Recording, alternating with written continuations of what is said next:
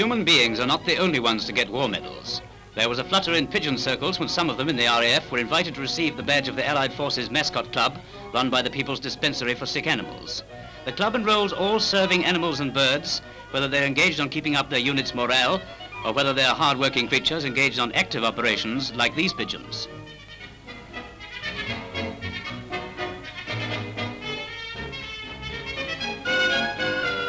This pigeon is Boomerang Bertie, who doesn't only carry one-way messages but comes back with a reply. He's also called the Colonel. And this is Scruffy. Yes, she certainly looks it, but so would you if you've been slung out of an aircraft several times. Bertie and Scruffy seem proud of their badges. Most of the other members of the Mascot Club are dogs, many of them veterans of campaigns in far distant parts of the world.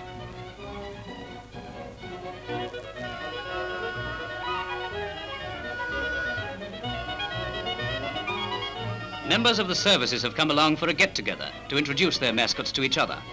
This is a very important member, Andrew, the mascot-in-chief of the club staff. And here is number 1 in the membership book, Barney, donkey mascot of the R.A.F., won in a darts match.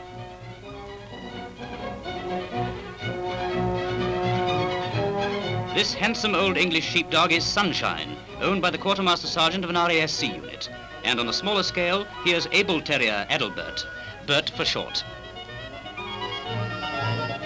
Fury was born on the aircraft Furious, so the air's in his blood.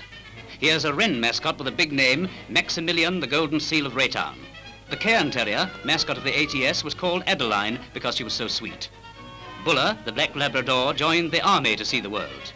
He's had an adventurous career. Bob, the wire-haired terrier, was unwanted until the WAFs took him over. And lastly, meet Cobber, born and bred on an RAF station, and named after the famous Cobber Cane.